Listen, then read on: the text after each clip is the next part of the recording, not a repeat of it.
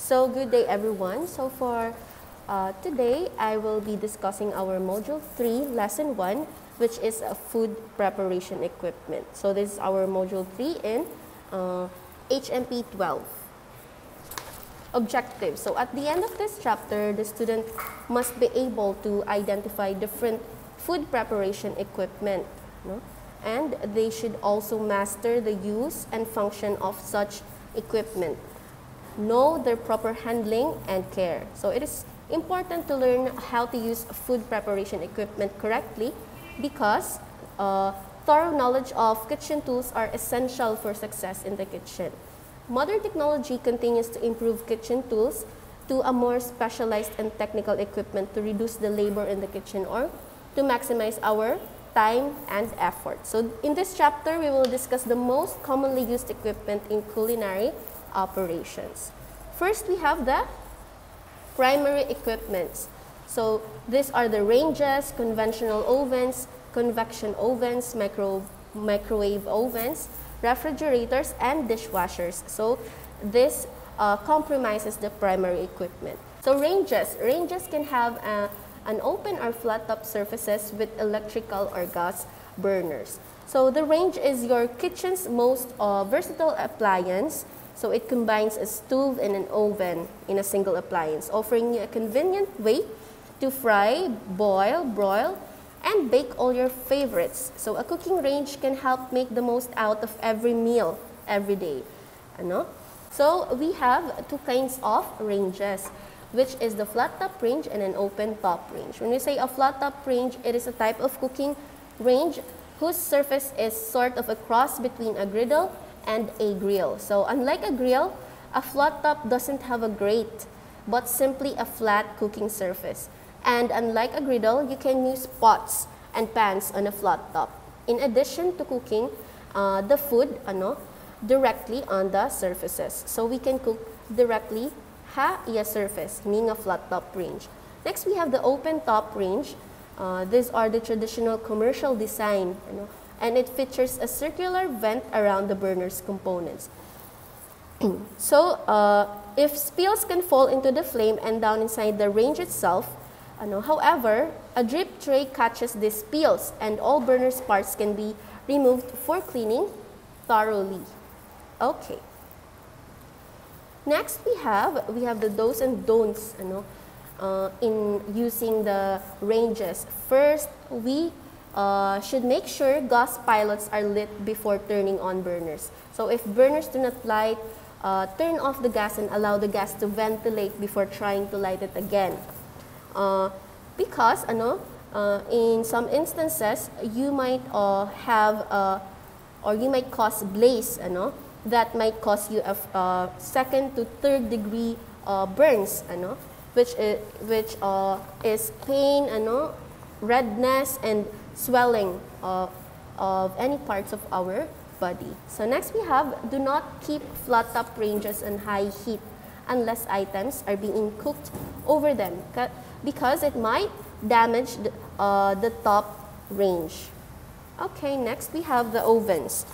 So ovens can either be a part of the range, and it is usually located below it, and it can also be a separate unit. So usually atong tagsa-tagsa nga panimalay, it iba may adahira a range nga it ubos oven. So ovens can be used for baking and roasting and sometimes for braising, poaching, and even simmering. So ovens rely on hot air for heating food, primarily convection.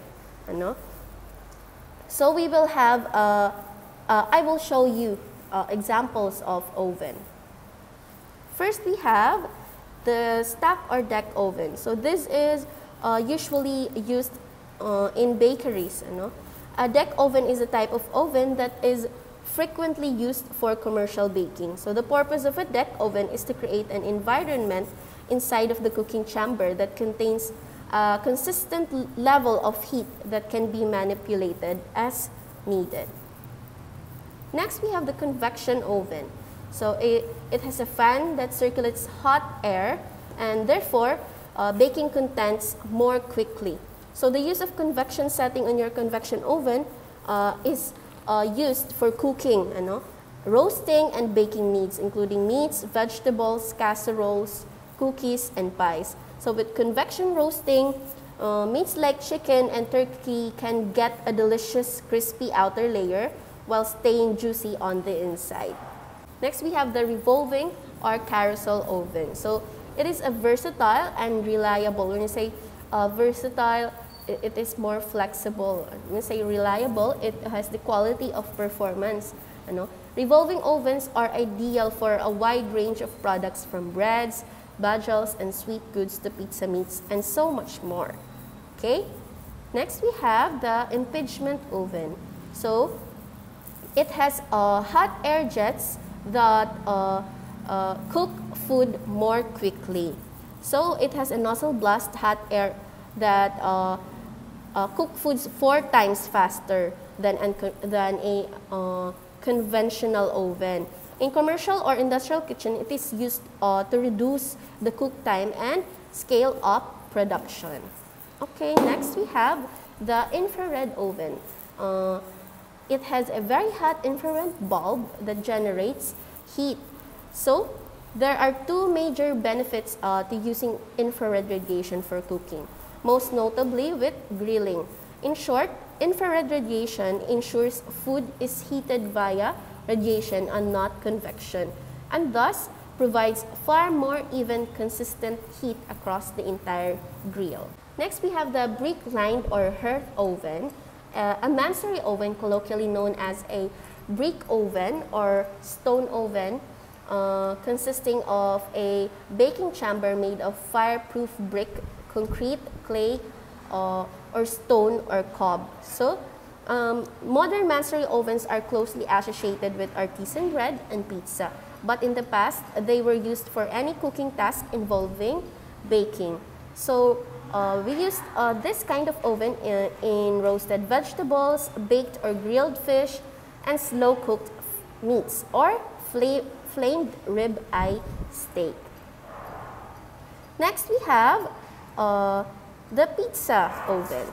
So the pizza oven are specifically used for cooking pizza and only. So it has a characteristic that has a very hot temperature. So it is talaga specified lahiya para ganiton hot pizza.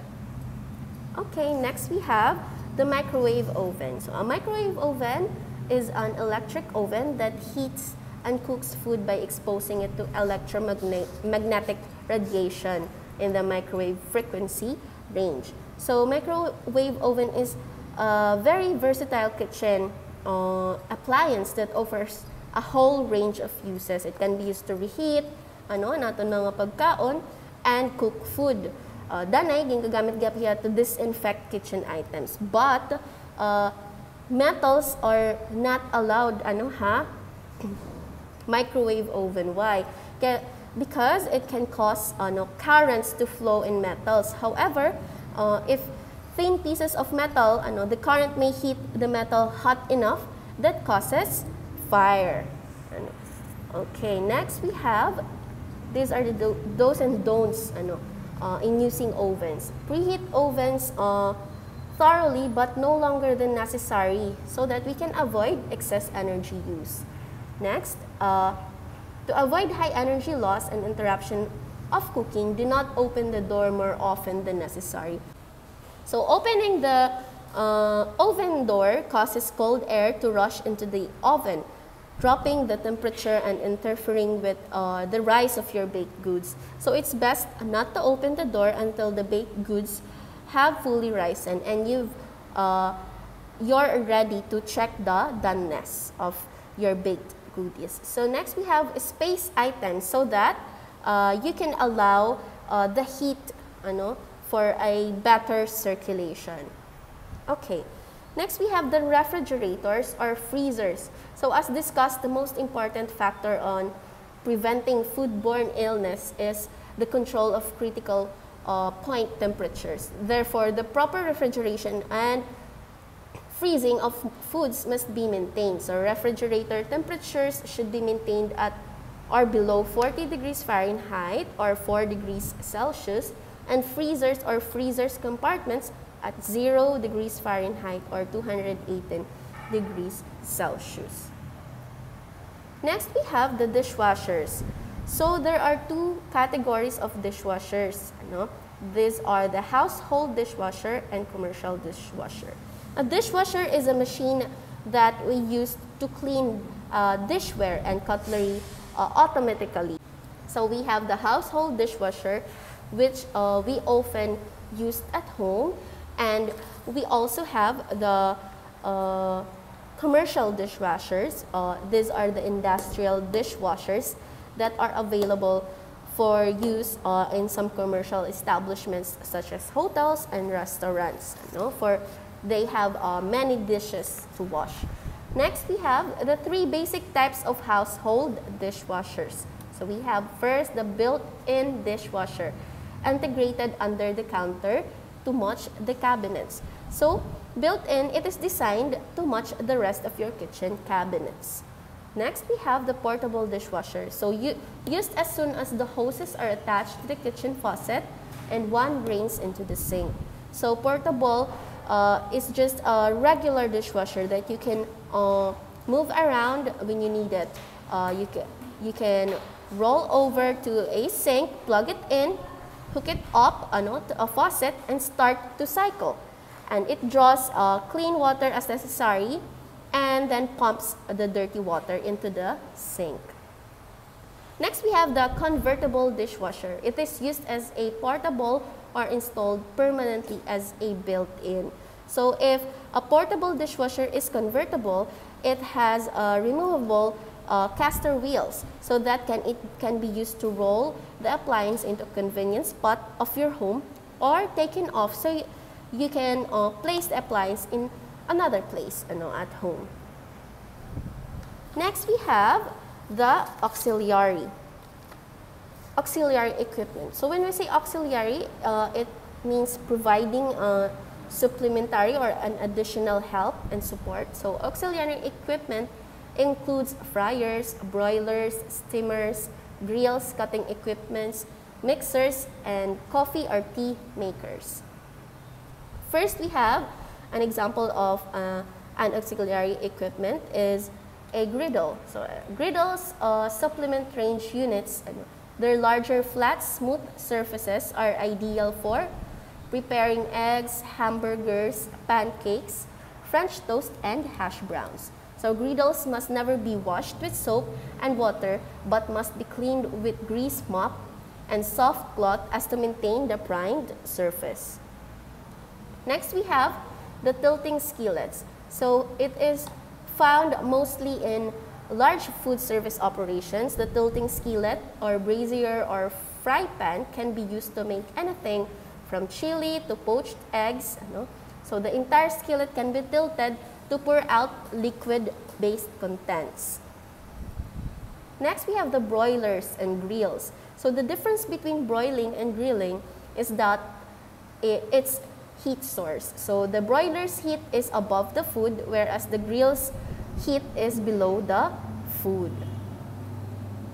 Next, we have the salamanders. Salamanders are small broilers used primarily for browning or glazing the tops of some items. So they may also be used for broiling small quantities, and it can also be used for caramelizing, grilling, toasting, and hot holding dishes.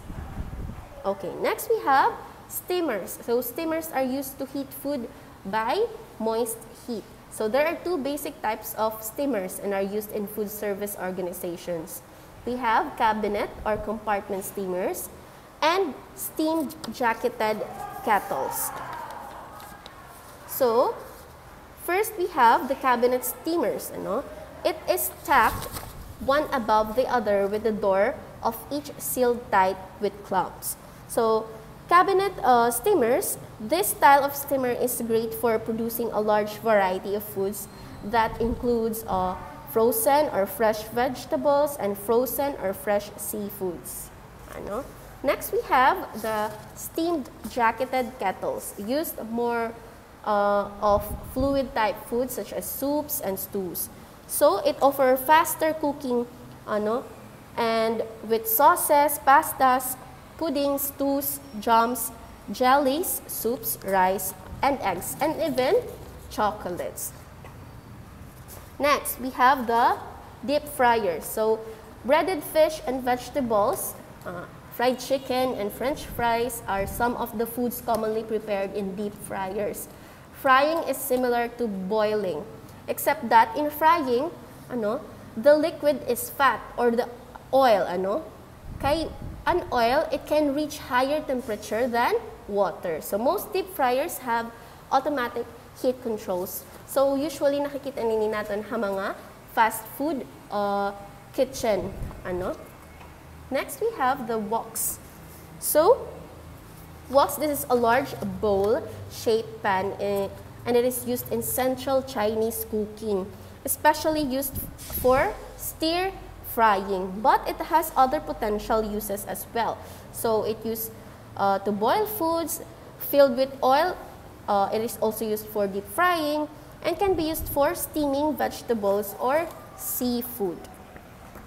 Next, we have the crockery. The crockery, it is a slow electric cooker, and it is very popular 40 years, and are particularly good for moist heat cooking of meat, and legumes. So when we say legumes, ito ang mga beans, green peas, peanuts, and black beans. Okay. Next, we have the rotisseries. It is a device cooking meat, especially chicken, by turning it around slowly near a flame or stove. So it is a small electric motor, rotates product on a speed as moist. Hot air circulates around food and throughout the rotisserie's cavity. So when we say speed, it is a long skewer or metal rod that holds the meat. So if the speed rotates, it cooks the meat consistently or the meat evenly and is constantly basking in its own juices. Labi na ha, chicken. Next, we have the cutting equipments. So, meat slicers, food choppers, and grinders are common pieces of equipment in food service establishments. First, we have an example of a cutting equipment is a meat slicer. So a meat slicer is a machine powered manually or by electricity designed to slice meat. So it can also be used to slice other food items such as firm cheese, cabbage, and other products. So typically, a meat slicer is used to slice already cooked or cold meats into thin slices or for sandwiches.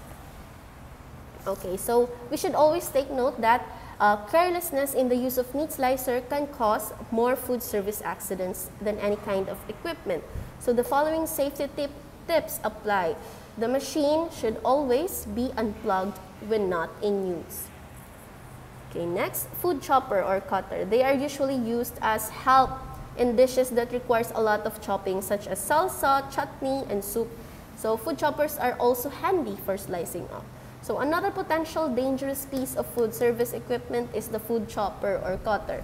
So the key to preventing injuries here is to turn the machine off, flip the safety catch on before removing the food with a bowl scraper.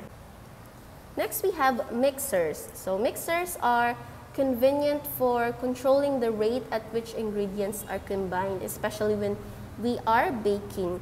So they are used to prepare whipped cream, beaten egg whites, and mashed potatoes. So ginagamit kaya niya icing, hit cake, and butter cake or cupcakes. Next, we have blenders and food processors. Blenders and food processors are it allows further refinements to mixing food. So blenders have the blades or mixing component at the bottom. They are used for everything from making milkshakes to blending the vegetables used in making gazpacho, as it is a Spanish cold soup.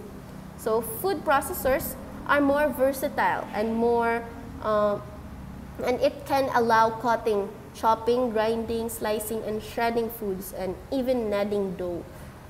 They come with specialized blades for accomplishing all these tasks, and many even come with a juicing attachment. Next, we have the coffee makers. So many homes and food service venues use automatic coffee makers daily. So food service operations serve coffee from an electric burn or automatic coffee brewer. Okay, next we have the pots and pans. Generally, food handlers want two basic properties in pots and pans. Its surface should be chemically unreactive so that it will not change the taste or edibility of the food. And in addition, it should conduct heat evenly and efficiently so that local hotspots will not develop and burn the contents. Next, we have the saucepan. A saucepan is perfect for boiling water. So a saucepan excels at cooking anything that mostly liquid. This means that it is great for stewing, simmering, making soups, and surprisingly, making sauces and like pasta sauce. Next, we have the saucepots. Saucepots are used for simmering or boiling larger quantities of ingredients. So they generally have two short sturdy handles so that they can be lifted with two hands. So saucepots and saucepans are distinguished by volume, usually 1 to 8 liters. And though they may look like Dutch ovens, they do not have the same heating ability. Next, we have the kettle. So kettle, usually it is the most popular equipment used to make hot beverages. So whether it is a stove top or electric. So kettle makes hot coffee or hot choco, or sometimes electric kettle we can cook or boil egg, and sometimes heat a milk. Okay, next we have the straight-sided saucepan. So this is a hard-working, versatile pan. So it saute, it sears, and stir-fry like champs. So they're deep enough for cooking stews and simmering sauces. Because they are wide pans with a greater volume capacity, a straight-sided pan can also cook long pasta noodles evenly when added to boiling water whole. Okay, next we have the slope-sided saucepan. So slope-sided, it is sloped shaped, so you can flip the food without a spatula. So slope side, you can tilt the liquids away from the solids and separate the solids from the liquids better, and thus cook individual pieces of food while keeping the others at a lower temperature. Next, we have the stock pot. So a stock pot is a large, deep pot that is most often used to make stock, soup, stew, chili, and to boil noodles, pasta, corn, vegetables, and seafoods. So commonly made of stainless steel, stock pots are available in a variety of sizes from 8 quart to 36 quarts for general home use and large sizes for commercial use. Next, we have the double boiler. Double boiler provide precise temperature control. They provide even radiant heat by using water to heat the conductive surface of the smaller container. So that makes the double boiler a popular method for creating specific kinds of dishes and ingredients like chocolate sauce. Next, we have a saucier. It can be used to cook anything a saucepan can. This means you can cook pasta, you can cook sauces, you can boil potatoes, make a stew or braise just as you would with a saucepan. Next, we have the casseroles. So casseroles are a very versatile piece of kit also. So they can be used to make soups, stews, pots, roasted sauces, and the list goes on. For the home cook, a good one is essential. So a casserole that is suitable for hob and oven and is attractive enough for serving at the table to maximize the practicality and maximize washing up. Next, we have the sheet pan. So a sheet pan, it is a baking tray or a baking sheet that is flat, rectangular metal pan used in an oven. So it is often used for baking bread rolls, pastries, and flat products such as cookies,